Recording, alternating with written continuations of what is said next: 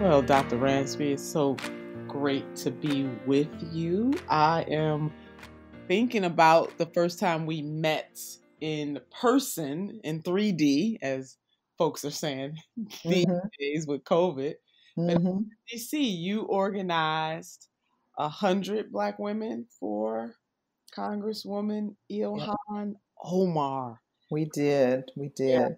In Yeah, defense of her. in defense of her.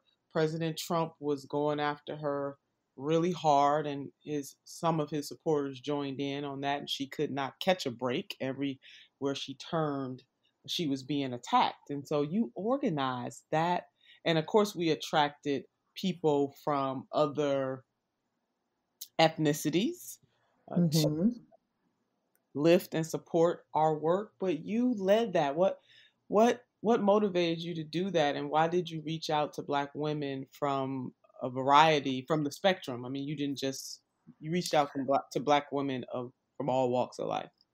Right. Well, I'm reluctant to take credit all by myself. I mean, I think there was a collective of us. I think we were watching Ilhan take so many blows and get so much both racist and sexist harassment, attacks, treatment from this, who is supposed to be the most powerful person in the country, the president of the United States, and his supporters. And we just really felt we had to say something. So the Movement for Black Lives, which I work with very closely, Tunjiwe McHarris, my old friend Angela Davis, Alicia Garza, a number of us, were in communication and really decided that we wanted to have a visible show of support for Ilhan from Black women. A long time ago, in 1991, I was one of the people who co-founded something called African American Women in Defense of Ourselves. And that was around the Anita Hill, Clarence Thomas controversy when Anita Hill was being attacked. And we really took the position that we're not asking anybody to defend us. We can defend ourselves, but we need to come together in order to do that. And we need to acknowledge when we see a sister under attack. And so it was that vibe, it was that politic, it was that gut reaction to the attacks on Ilhan Omar that brought us together. Now, sadly, she continues to get harassed for being as smart and brave and principled as she is, and we continue to stand with her. Yes, and it that was a magnificent day. It was a very hot day, as I recall. You were one of the highlights. One of well, I remember. I mean, certainly I know of your esteem. I mean, you are a historian, a writer, an activist. You teach at the University of Illinois at Chicago. You are certainly a world-renowned historian, educator, intellectual. So I certainly knew of you. But when I got the message from you, I was really stunned. And I don't know if you remember when we were face to face and we had a little side moment. I was just really thanking you for inviting me, because I said usually women Black women, more to the point, as progressive as I am, are rarely invited to events like the one that you and other leaders hosted. I was just pleasantly surprised. Well, we were honored to have you there. I think I first encountered you not in person, but on television. I was, had one of the cable networks in the background, and you were on a news program. And I stopped what I was doing. I was like, wait a minute, who is this sister speaking truth to power? So, your voice is one that I had admired from afar before I knew the person attached to it. I appreciate your candor. I appreciate the force and independence with which you speak, and unapologetically Black and unapologetically progressive. So that's exactly the kind of person we want to stand in there with us on that day. And sorry it was so hot, but we were feeling good about it despite the weather, and I was feeling very proud that we had such an intergenerational group of folks as well. We really did. And the wet, I mean, not only was it hot, we were hot as well. Mhm. So there was an Yes, inferno brewing that day, and yes, an inferno of righteousness, righteous indignation. And was such a beautiful thing to see the Congresswoman's colleagues come out and join yes. in as well. And everyone was so patient, and it was a joy. I mean, I could feel joy, even though the moment that brought us together was one that was very serious. but people took joy in being able to stand with Black women in defense of ourselves, as you put it. And you really jumped ahead of where I was going to go to what you and other Black women did in defense of Professor Anita Hill before it was popular to do so. You did not have Twitter, you did not have Instagram to assist you, no text messages, just good old fashioned. You all took out a full page ad, Yeah. right? Yeah. In Yeah. New yeah, York Times. yeah. Yeah. I mean, I'm really feeling pretty old now. I mean, it's been 29 years, and I was just, some issues came up with Joe Biden, who presided over those hearings, and I was being reminded that it's been almost 30 years since Anita Hill testified about the sexual harassment that she experienced from now Justice Clarence Thomas. And yeah, we rallied, myself, Elsa Barkley Brown, Deborah King. We began to call people old school. We didn't have Twitter, Instagram, and all these things. And when I tell my students that, they think, "Oh my goodness, No how could you text ever do that?" messages. Yeah. Nothing, nothing. We had an 800 number, a phone number, where people would call and leave messages as to what, their name that they wanted to be included in the ad. Basically, we collected 1,600 names. Everyone had to contribute money. It was all volunteer. It was not funded. And people mailed checks. And I still have some of those envelopes and the notes that people sent, envelope with a postage stamp on it with a check in it to African American women in defense of ourselves. We had to open a bank account. I mean, so it was labor intensive in that sort of old school way. But it was a labor of love. We wanted to make our voices heard on our terms. And, because people were talking about the issue and they were saying, is this a race issue or is it a gender issue? And of course, it's both. We live both those experiences. So, yeah.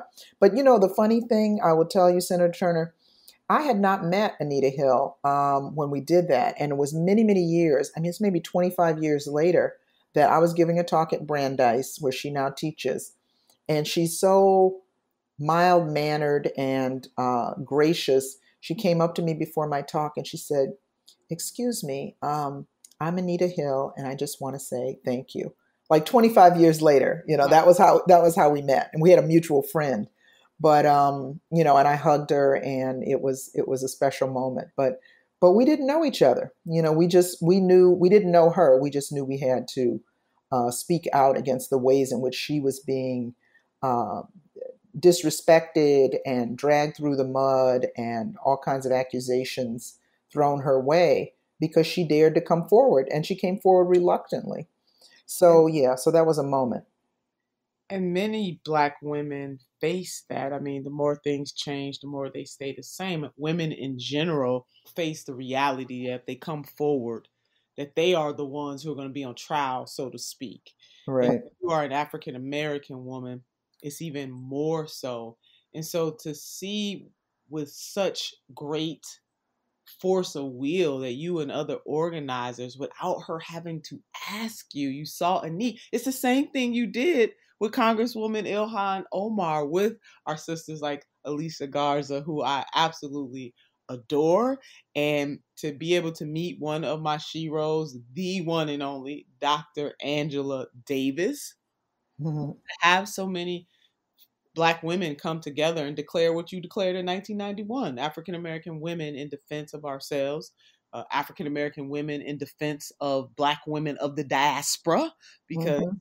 Congresswoman Ilhan Omar is one of those sisters of the diaspora. What what was it about? I mean, you all could have just sat back and let the Anita Hill thing just play out and leave her there all alone. Was there something about that moment? Was it one thing, or was it a combination of things that triggered you and other grassroots leaders, activist type leaders in that moment to say, you know what? No, this is not going to go down like this without us being on record about how we feel about our sister and how she is being treated. Well, I think if we remember back. I mean, you're younger than I am, so you may not remember it as vividly as I do. But that moment in 1991 when there was such a spectacle on television of Anita Hill being grilled. She looked uncomfortable. She looked, she wasn't actually alone, but she looked alone with this table full of white male senators glaring down at her, asking all these very personal questions with snide implications. I've got to determine what your motivation might be. Are you a scorned woman? Do you have a militant attitude relative to the area of civil rights? Do you have a martyr complex? The issue of fantasy has arisen. Are you interested in writing a book? It is appropriate to ask Professor Hill anything any member wishes to ask her to plumb the depths of her credibility. It just enraged so many of us. Now, I have to say there were a team of lawyers. Kimberly Crenshaw was involved. There were a team of Black women lawyers that rallied to her side as well. Not just Black women, but Black men lawyers as well, Black male lawyers as well. So we weren't the only group, but we really also were on the phone to each other. We were really disgusted by the way that the media was invisibilizing her experience and by extension, our experience. So we wanted to make an intervention, and it was a very public intervention. And she, of course, later she said she appreciated it when I met her, but we didn't rush to her side. I mean, we felt like she did have people around her, people that she knew and so forth, and then the legal team. But we wanted to defend her publicly. We wanted to say, on the pages of the New York Times, and we actually published in other African-American newspapers as well.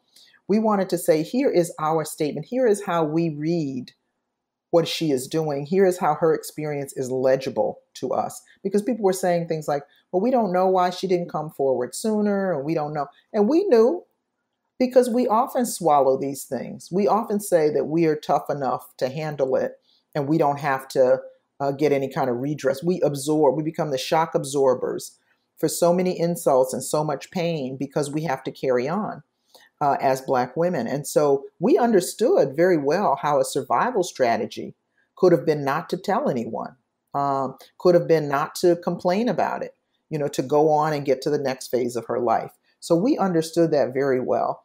And we were very resentful of this way in which Clarence Thomas was being talked about as the legitimate Black person or the authentic Black person. And she was being talked about as a raceless woman. I mean, she was a Black woman, and that was very significant. And we wanted to make that statement. And so glad you did. One of the prerequisites of being a Black woman in America, or being a Black woman, is to absorb and to be, in fact, superhuman in ways that other women are not expected or asked to do. Meanwhile, our feelings are erased by society. It was Minister Malcolm X who said the most disrespected person in America is the Black woman. The most unprotected person in America is the Black woman. The most neglected person in America is the Black woman. He said that in 1962, Dr. Ransby. Is that still true today? I think to a certain extent it is. I think that when we talk about an intersectional analysis, the ways in which different systems of oppression impact our lives, our communities, our bodies, we see with Black women, it is often class exploitation.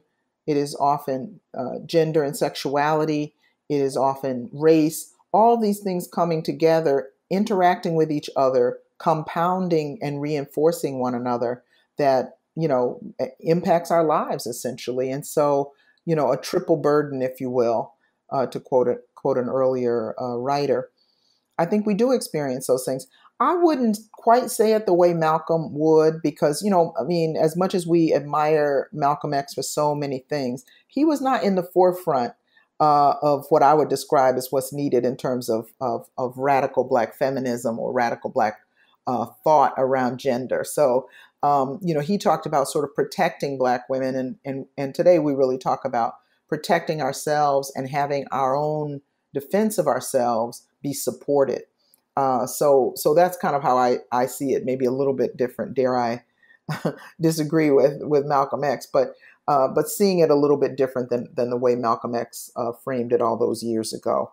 But definitely Black women experiencing sexual harassment, sexual violence in larger numbers, often not being believed, not having a sympathetic ear, not having the resources to escape that kind of treatment, whether it's from the state or an intimate partner. So yeah, I mean, Black women are still catching hell, if you will. Yeah, it's very vulnerable in all of those areas, still disproportionate to our numbers in the population. And certainly Minister Malcolm X was a product of his time. Yeah. For someone of that era to even say what he said was revolutionary in and of itself, to acknowledge that about American society, that the hurdles and the burdens really that Black women face. And so, Doc, it leads me to you. You're an author and you teach, and so we want to have a little lecture from the professor.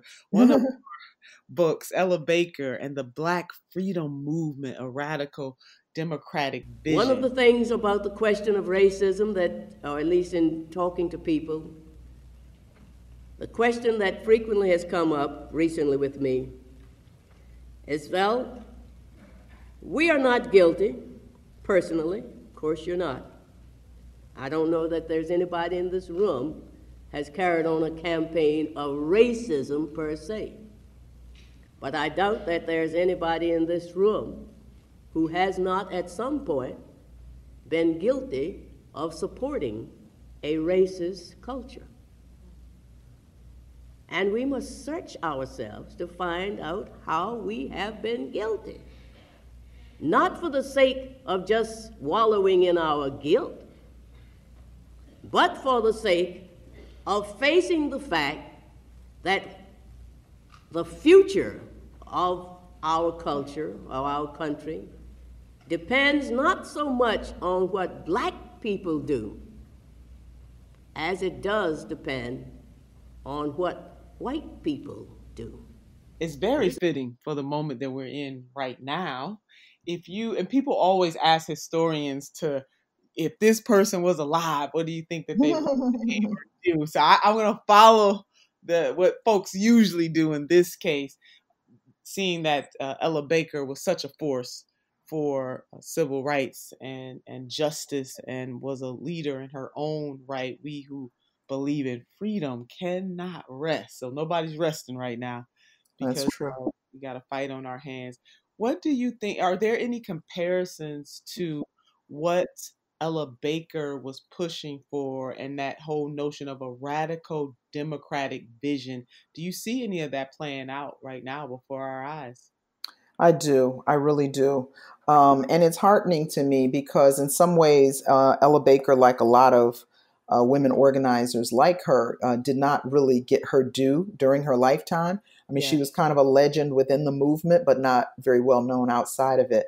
And, we saw the sort of deification of Dr. King and others. But, Ella Baker had a much longer political career than King. She fought in the trenches. Sadly, his life was taken away fairly young, but she fought in the trenches for racial justice for many, many decades. And I think there are particular lessons that I take away from my research on Ella Baker, particular inspiration that I take away from Ella Baker's example. And it just warms my heart that I see her teachings manifest in some of the movements today. So one thing is around leadership. She really emphasized grassroots leadership.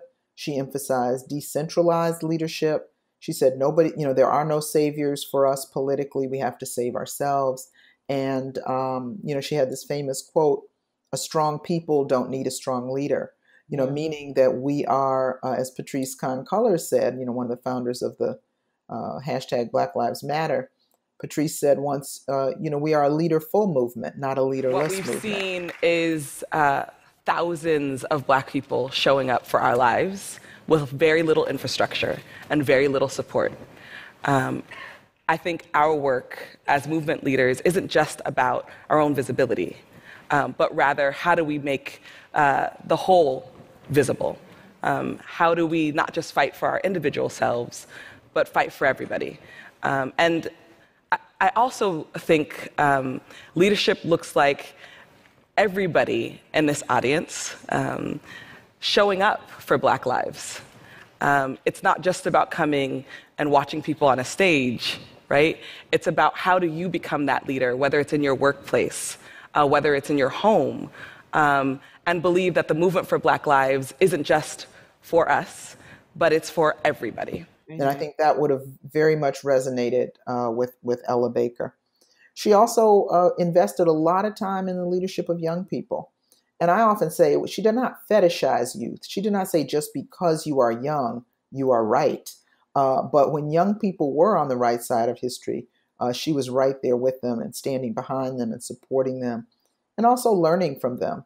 And so I do think we see young people in the forefront of this fight right now, demanding police out of the schools, demanding accountability from politicians, demanding attention to climate, et cetera. So I think that would warm Ella Baker's heart as well.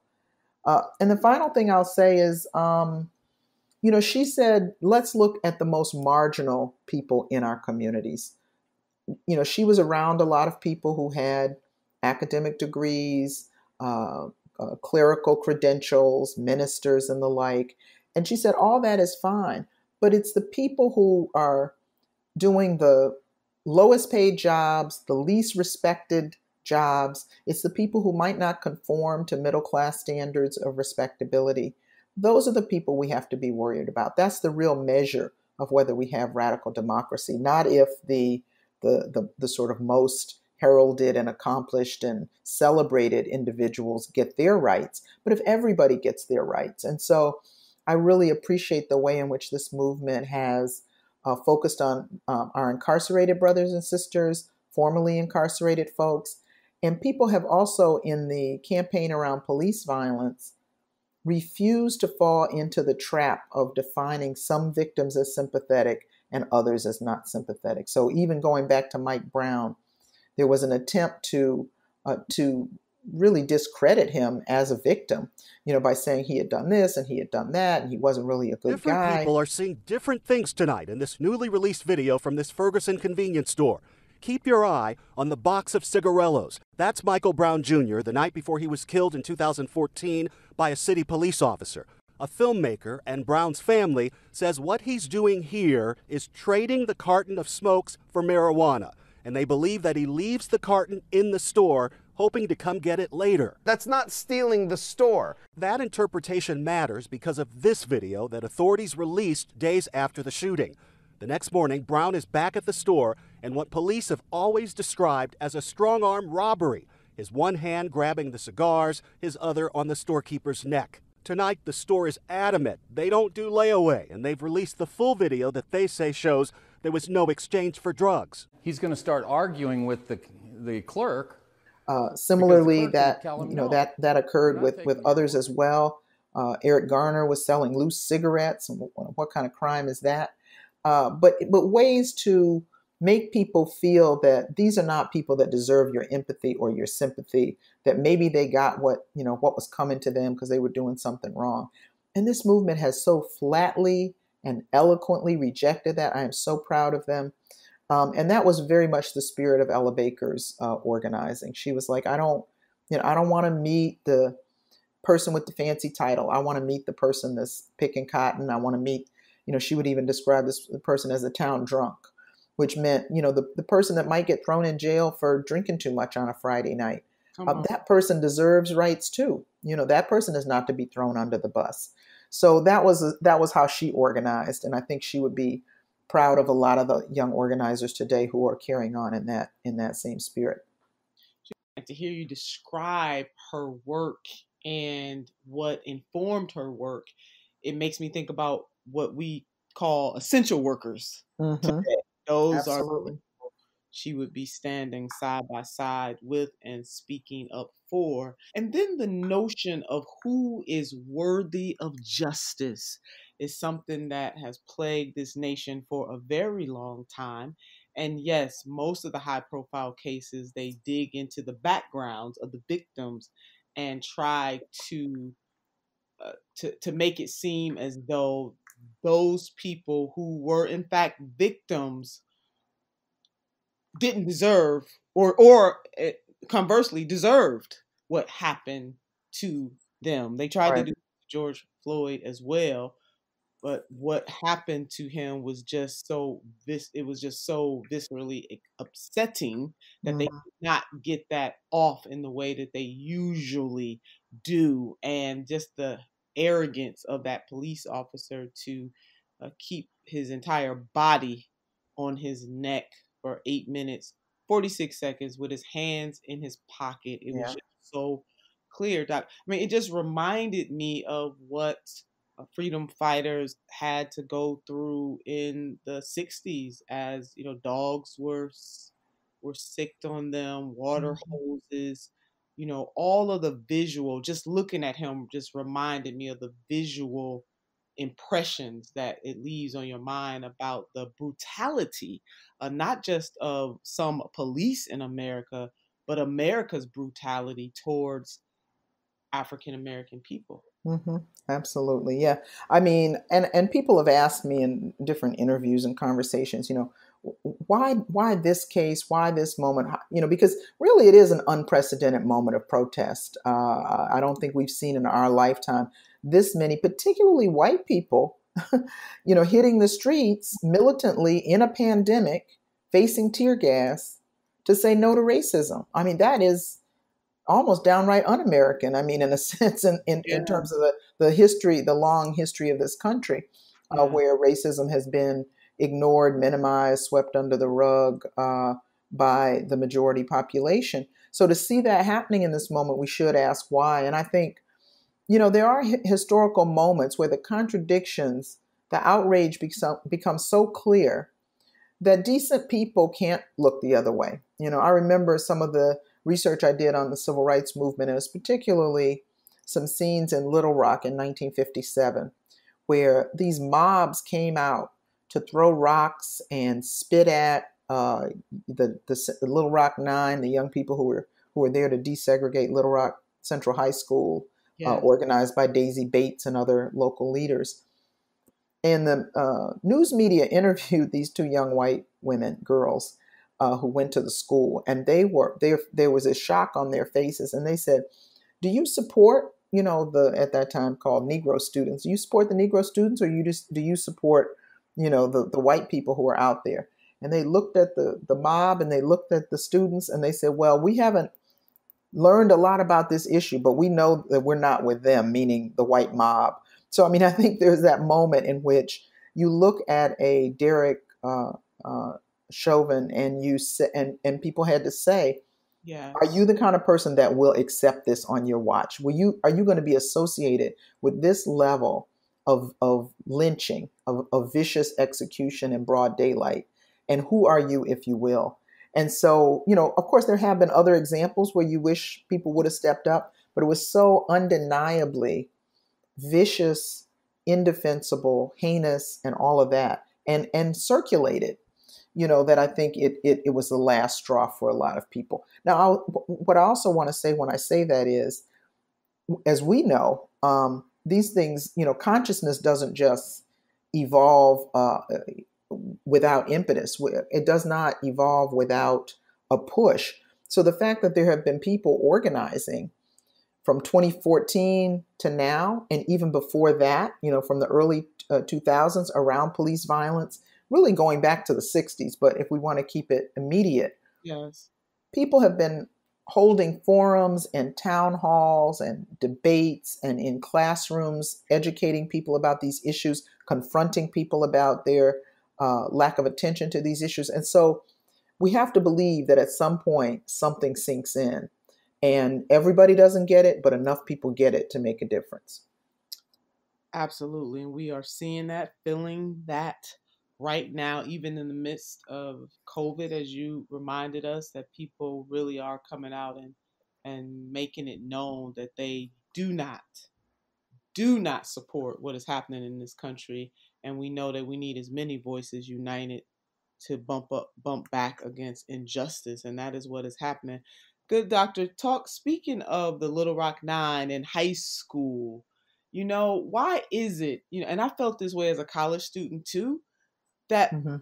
I hear so many people talk about the fact that they don't really learn the true history of this country, the good, the bad, and the ugly in high school or in junior high. It is not until they go to college that their eyes are open, their consciousness is pricked, and you find yourself in the classroom. I was one of those, asking yourself or saying to yourself, why didn't I know this sooner? What is it? So you're in the academy and you teach students once they get to the college level. What is it though about the teaching of American history that, or lack thereof, that prevents us as a society to come to grips with the good, the bad, and the ugly, and to teach it all in its context, to frame it all so that we produce more informed citizens? Not everybody will go to college, but most of our folks, I mean, it's law that children of a certain age, they have to go to school. So why wouldn't we teach the type of robust history that many of us were fortunate enough to get? And why don't we teach that way in K through 12? And what can we do to change this so that less people are in college saying, I wish I had learned this in high school? Mm-hmm. Well, I think there are pockets of educators. There's a group called Teachers for Social Justice. Our own union here in Chicago Teachers Union, which have done a lot of innovative things around curriculum. And then I think there are different projects like the Howard Zinn education project that does curriculum for teachers. So I think there are those kinds of efforts to offer alternatives to public school teachers who are trying to have some autonomy in their classrooms. We of course have seen a pushback from conservative groups who want to control the textbooks that are in use in classrooms. We saw in out west a pushback against ethnic studies in high schools. So it's always been a struggle. How this country tells the story of its past is a huge battlefield. It's a huge area of struggle. I mean, we see now in the midst of the anti-police violence uprising, people taking down statues of Confederate soldiers and Confederate heroes, really contesting how public space is used to educate people too. And I think it's, basically, the country has had an ascendant narrative that is a triumphant narrative. We started off making mistakes and we've gotten better and better, and look at us now. And I think Mitch McConnell said, I don't think reparations for something that happened 150 years ago, for whom none of us currently living are responsible, is a good idea. We've, tried to deal with our original sin of slavery by fighting a civil war, by passing landmark civil rights legislation. We've elected an African-American president. How can somebody say that there's still racism? We had a black president. So I think it's that desire for a celebratory, a self-congratulating, an ascendant, progressive narrative of this country's history that leads us to continue to tell lies about the past and the present. And of course, the past, if we go back to the beginning, if you will, the theft of indigenous land and black labor were the dual pillars of the founding of the North American colonies, which became the United States. So that was a pretty bloody beginning.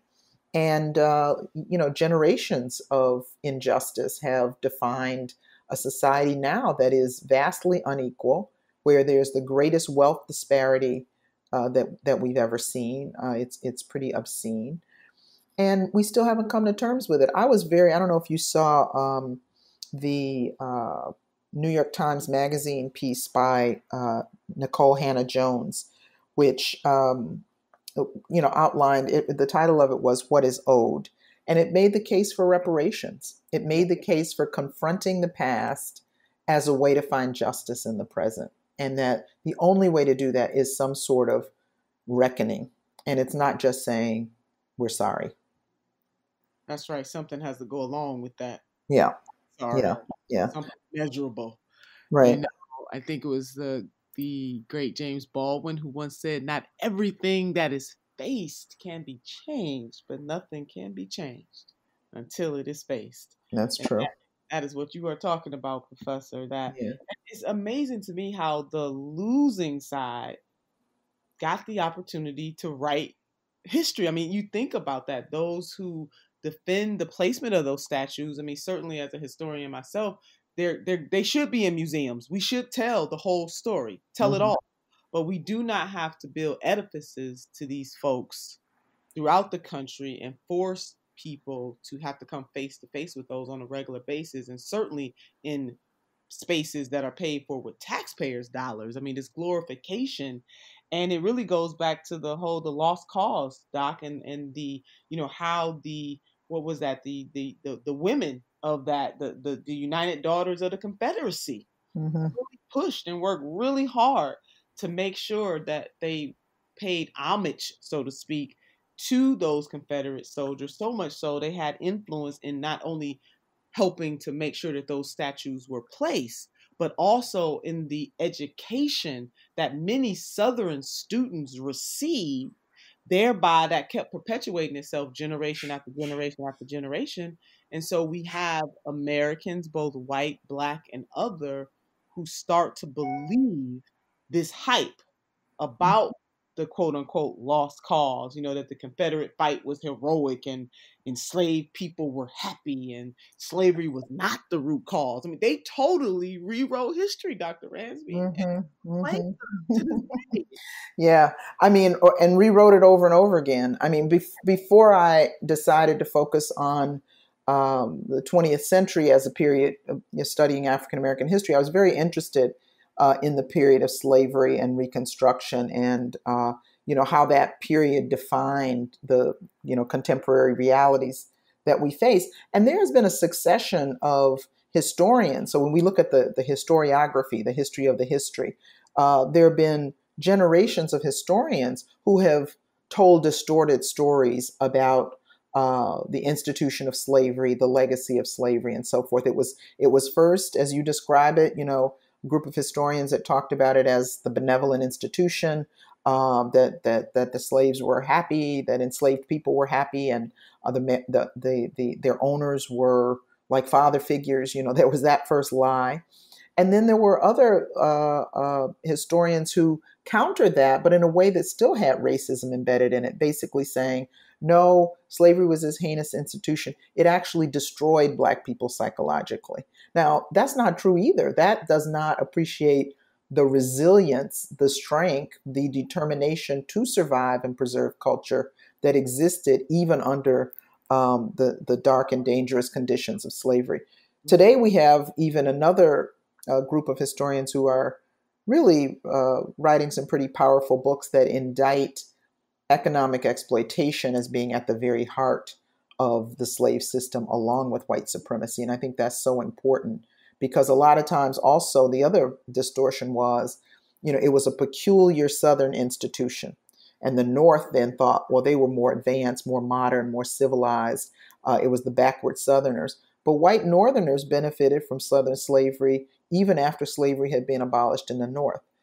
Banks accepted enslaved humans as collateral on loans, and all of that. So, so it's a story that the entire nation is implicated in terms of crimes against humanity, crimes against Black people, and really, back to the reparations demand and back to the how we tell the history question. It is all very, very immediate, very urgent, very relevant to this moment.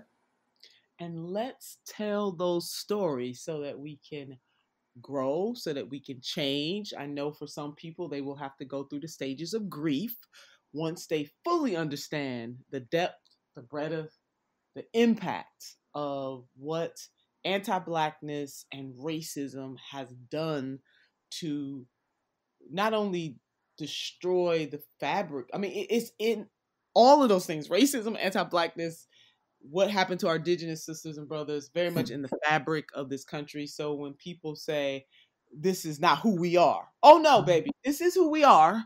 Mm-hmm.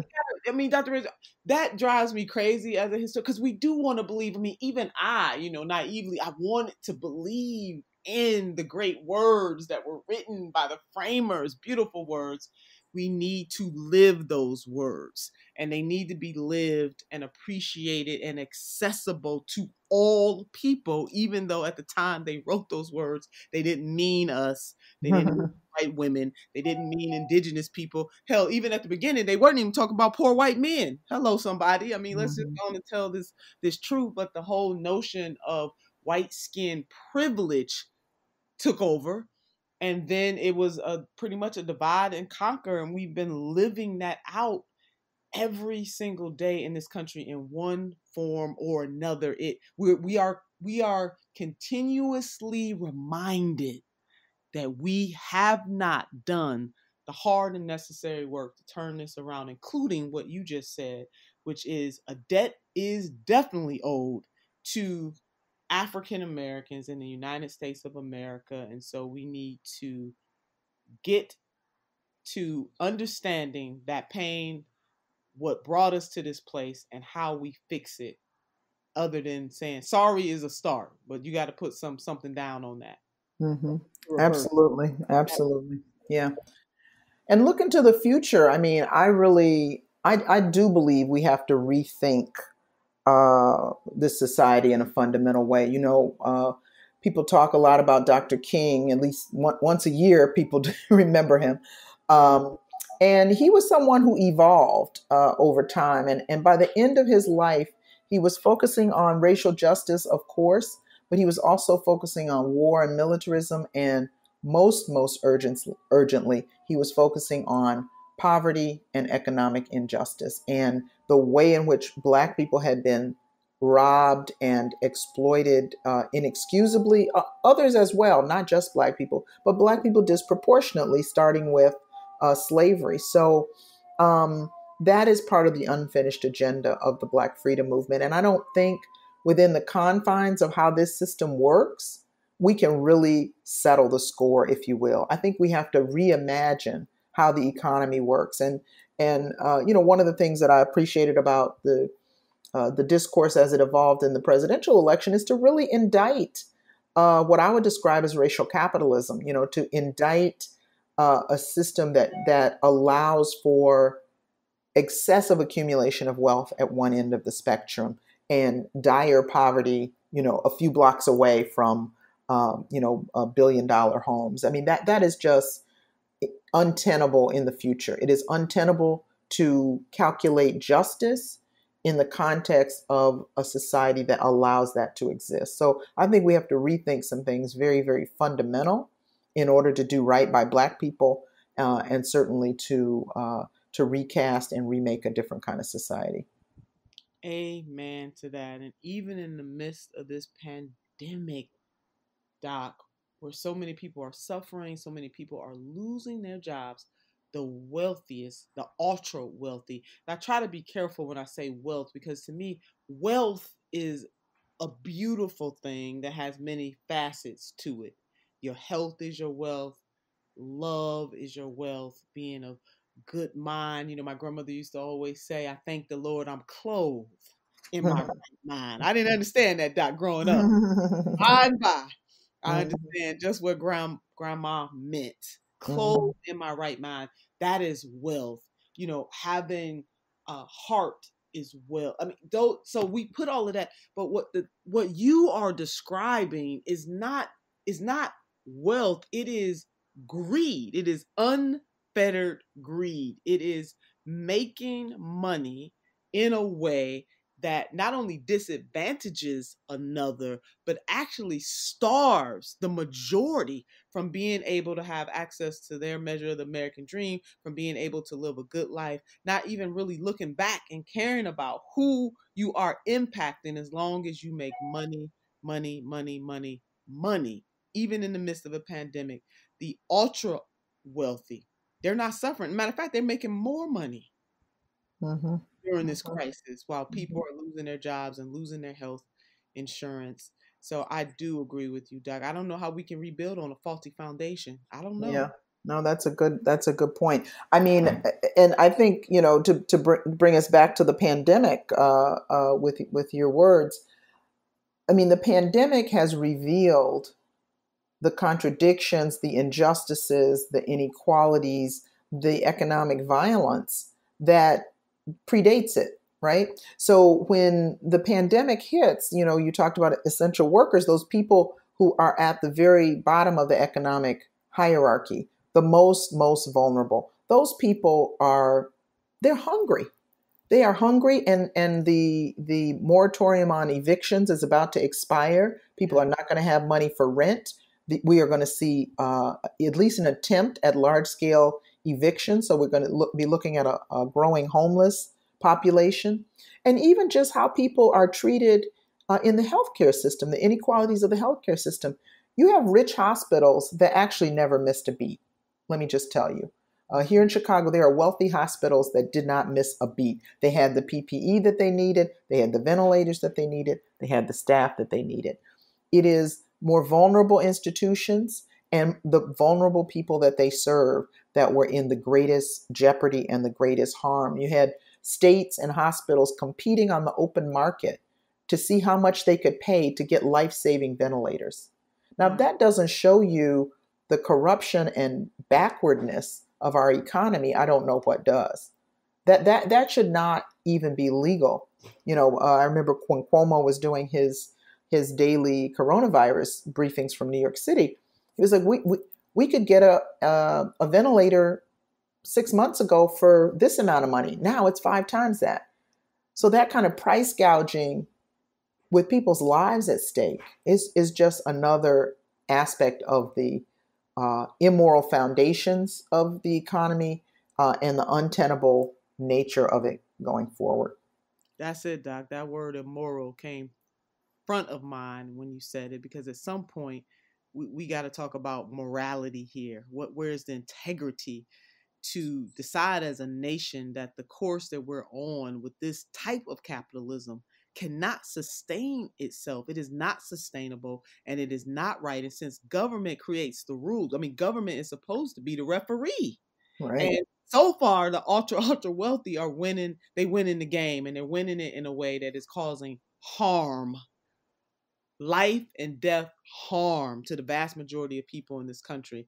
I saw some stats that showed that the billionaire class, I think it's 643 of them, have seen their wealth go up by $584 billion, while millions upon millions of people are losing their jobs, while poorer households have seen their wealth go down by $6.5 trillion. Yeah, it's inexcusable. It's inexcusable.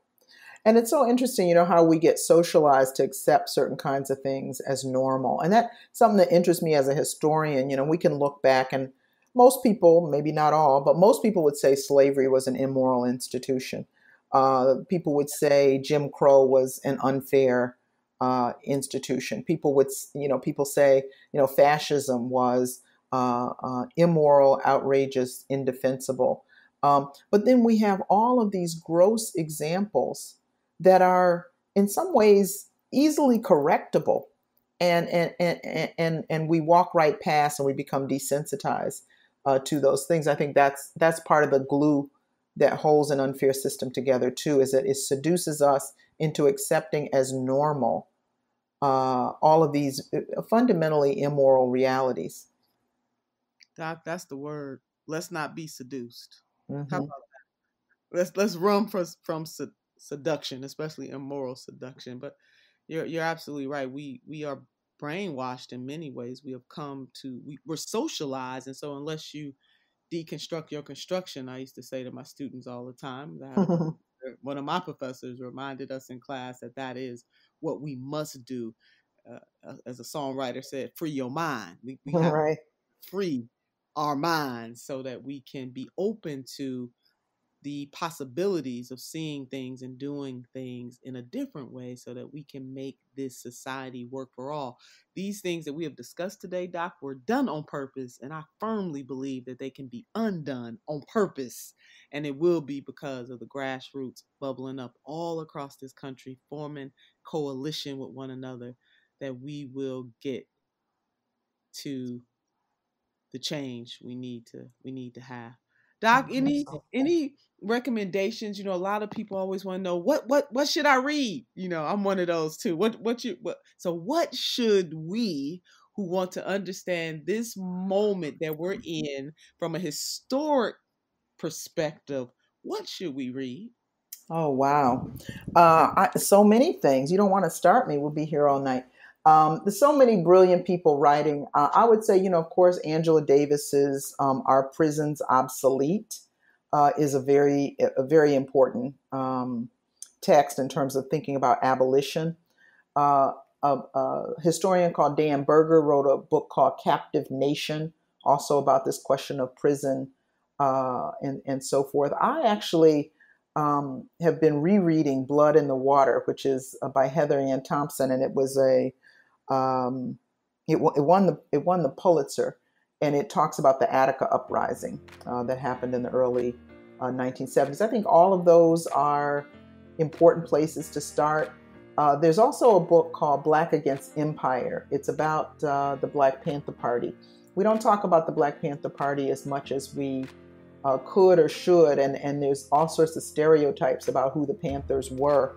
But they really had this note. They had a critique of police brutality and violence, but they also had an economic analysis. They were critics of capitalism and war and empire, and they had an ethic of service. I remember when I first encountered them in Detroit as a young child, they were doing free breakfast programs in the school where I was a student, and it was the first time I saw men wearing aprons. So, so to really expand our notion of the Black freedom movement, to deepen our understanding of how the sort of carceral state works, if you will, how the different controls within society help to hold things in place. I would also say there's a young political scientist named Adam Getachew, Ethiopian American, and she has a book called World Making After Empire. And it talks about that moment in world history after, during decolonization, when African nations were emerging and some of the independent nations of Asia, and they were looking to make a new world.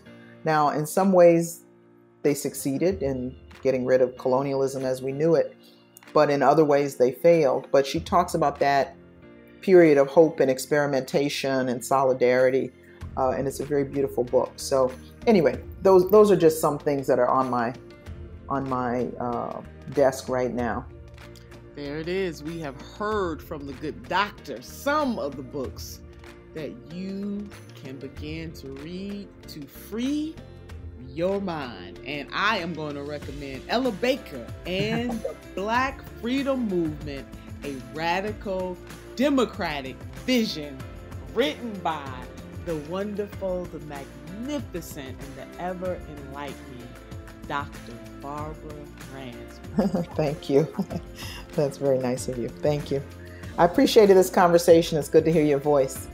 You too, Doc. I appreciate you as well and all of your work. And it was such a pleasure just to get to know you better. And yeah, we're gonna keep this going. We're gonna stay in touch and keep doing the good work. Hello Somebody is a production of Large Media Network. Our logo and web design was created by Grace & Co. Special thanks to other members of the Hello Somebody team: Tiffany Hale, Pepper Chambers, the hot one, Julia Griffin, Angelo Greco, and Anna Mesa. Now, if you would like to support our production, please become a member on patreon.com/Hello Somebody. And finally, come join us for more conversation on my social media channels @Nina Turner.